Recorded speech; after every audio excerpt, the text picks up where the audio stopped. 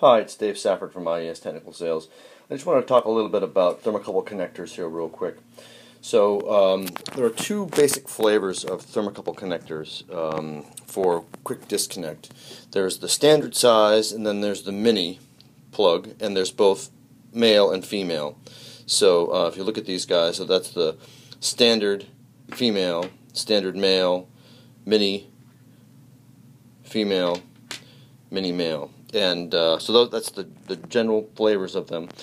This is a K-type because it's yellow, and this is a K-type thermocouple because it's yellow and red.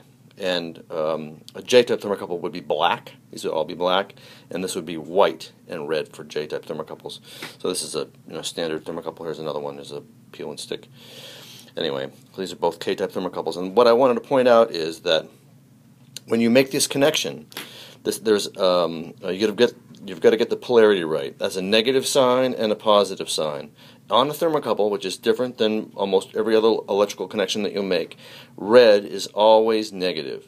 So red goes to negative here, and in this case yellow goes to positive. If it were a K-type thermocouple, the white would go to positive and the red would be negative. So that you need that to be universal on all your connections. Is red is negative for a thermocouple, and if you have them swapped the other way around, when you actually plug it in and heat it up, as opposed to the temperature going up, the temperature will actually go down, which is a quick indicator that you've got it wired wrong.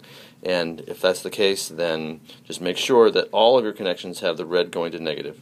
Thank you very much. Again, Dave Safford from IES Technical Sales. You can reach us at iestechsales.com, or you could reach me directly, Dave Safford. My cell, it's area code 603-770-0534. Thanks for watching.